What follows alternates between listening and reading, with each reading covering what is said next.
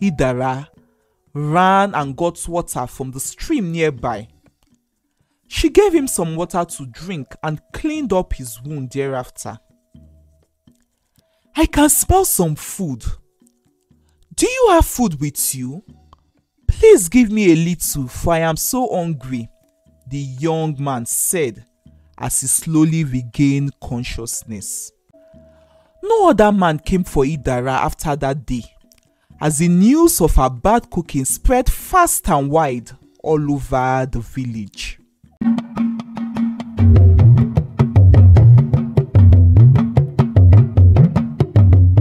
Welcome to Iyagba's Epic Tales.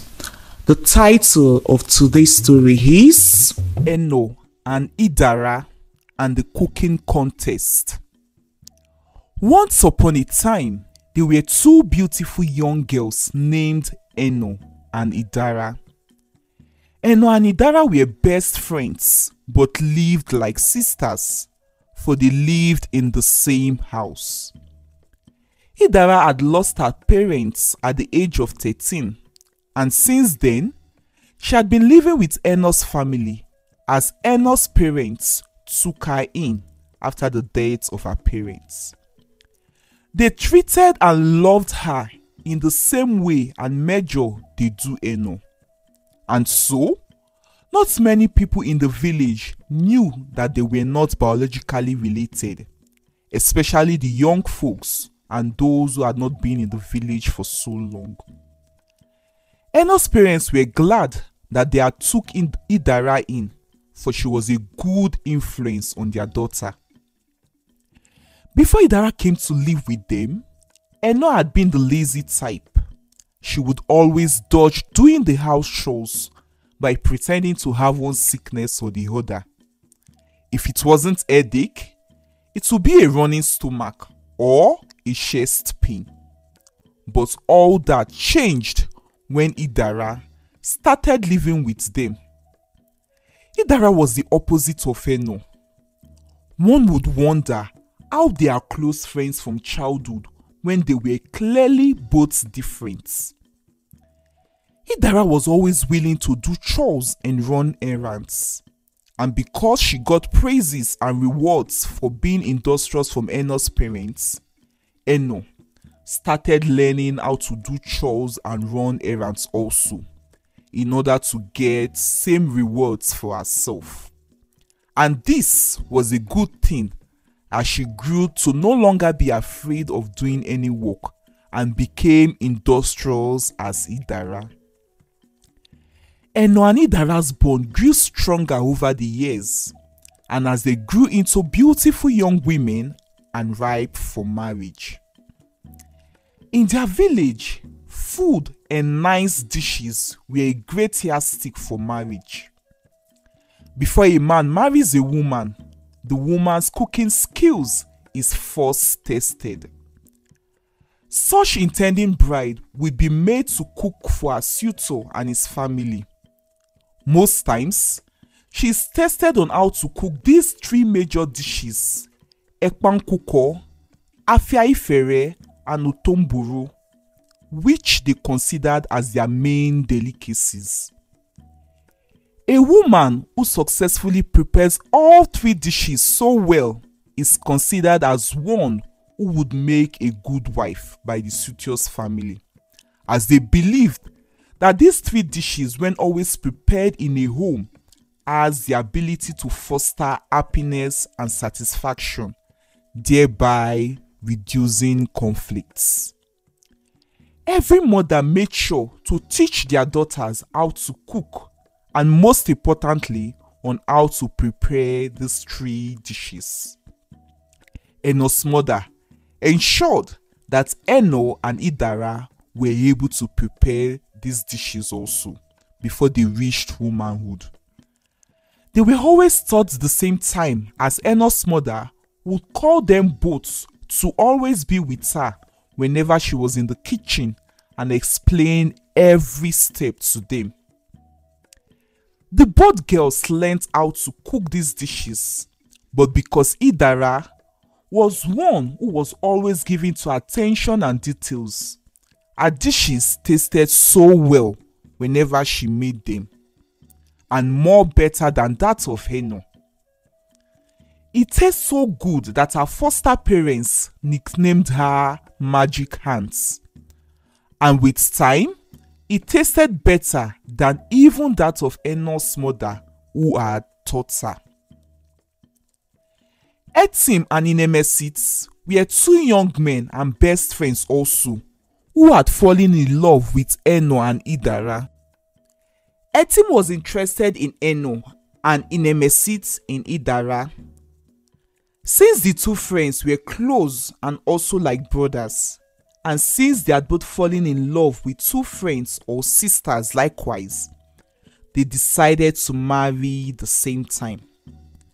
And as their custom demanded, a day was fixed for the intending grooms and their families to come taste the dishes prepared by their intending daughters-in-law. Eno and Idara got to work. They were given two separate areas to prepare their dishes. They were both told to prepare ekpankuko and otomburu, and were both given the same ingredients in equal amounts. When they were done, both girls presented their dishes to their respective groom and their family. Etim and his parents were pleased with Eno and smiled as they savored every bite. But immediately Inemesit and his parents tasted Idara's food, they spat it out immediately. What a horrible meal and a horrible cook, Inemesit's parents said. They mockingly asked Eno's parents and Idara to taste the food Idara had prepared and presented to them. And when they did, they also reacted the same way, spitting out every tiny bits they had put into their mouths. Idara, Eno, and their parents were in shock. Idara was an excellent cook and had earned the nickname Magic Fingers for herself. Why would she choose to jeopardize her chances of marrying Inemesit, who is such a fine and wealthy young man? They reasoned, all confused. Idara was more confused. She had done everything she had always done whenever she was preparing those dishes. As a matter of fact, she had taken extra caution in preparing that day's dishes, as it was for a special purpose. What had gone wrong? She asked no one in particular as she cried. Inemesit's parents declared and stood their ground that their son would not marry Idara, and Inemesit decided to obey his parents, though he had claimed to love Idara. And so, only Etim and Eno got married. Inemesit got married to another woman and left Idara with a broken heart. No other man came for Idara after that day, as the news of her bad cooking spread fast and wide all over the village. Idara's foster parents felt bad for her. She was a good cook and still prepared good dishes in the house after that day, but they couldn't explain what had gone wrong. They had tried to convince few young men who were searching for a wife that Idara was a good girl and a good cook, so that these young men would marry her. But the men had heard the news and would not listen. After that event, Idara became a shadow of herself. It felt more difficult for her since her best friend Eno was no longer with her, and because no other man came to ask her hand in marriage. Well, Eno, after a year of being married to Etim, returned back to her father's house, as the love between her and Etim grew sour and there was constant fights in their home. Idara had missed Eno, but she wasn't pleased that her marriage had ended in such a way. People began to gossip that it was Idara's bad luck around Eno that had made Eno's marriage not to last. These gossips shattered Idara the more. She started taking a walk all by herself to the bush to cry and vent to the supposed spirits of her late parents for not sending good luck her way. She also began taking one of the 3 important dishes on a daily basis to the bush. She would prepare a different one on a different day and take to the bush. Idara was not eating any of the food she prepared, neither was she giving it to anyone. Rather, she would throw the food into the air and call on her dead parents to have a taste of her food and tell if her food was not good enough to give her a husband. This she did continually for weeks without the awareness of her foster parents and her best friend Eno. One day, whilst Idara took food to the bush to go cry and throw it into the air like she had been doing, she saw a young man lying almost dead by the bush paths. "Is he dead?" she asked no one in particular. She went closer and she could hear the young man faintly calling out for help. Idara ran and got water from the stream nearby. She gave him some water to drink and cleaned up his wound thereafter. "I can smell some food. Do you have food with you? Please give me a little, for I am so hungry," the young man said as he slowly regained consciousness.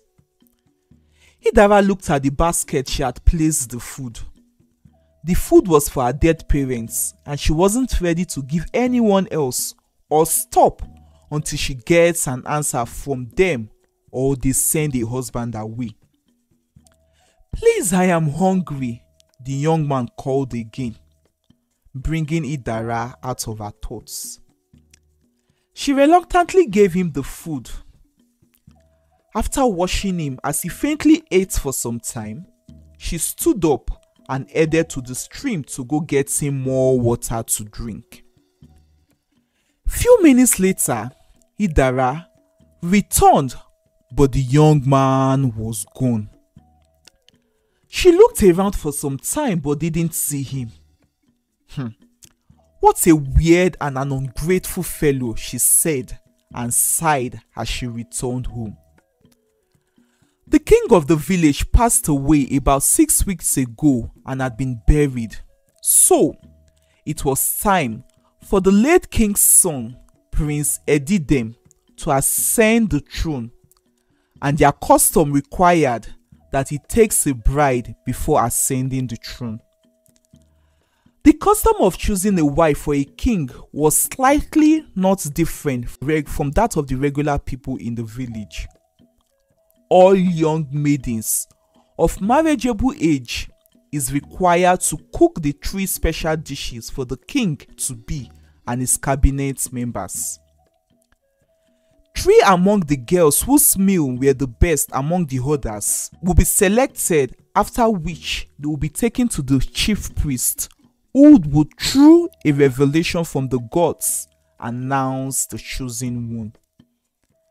These processes usually last for several days, as it is not possible for the royal household and cabinet members to eat every meal in one day.